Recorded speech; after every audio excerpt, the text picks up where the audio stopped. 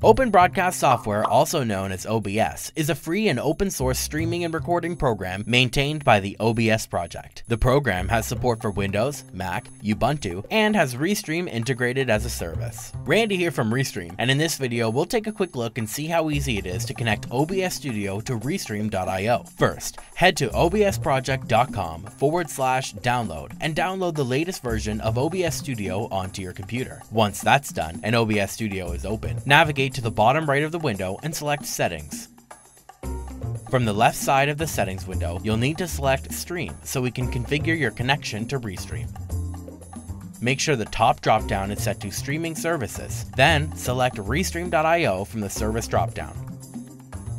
Now, you'll want to select the RTMP server. We suggest using our speed test to determine the best RTMP server to stream to. On the Restream dashboard, select Speed Test, then wait for the page to finish loading in all of the results. The best server to stream to in this case will be the one with the lowest ping. Once you've found the best server under 100 milliseconds, head back to OBS and select that server. Finally, you'll need to copy the stream key from your Restream dashboard and paste it into the OBS software. Then, click OK.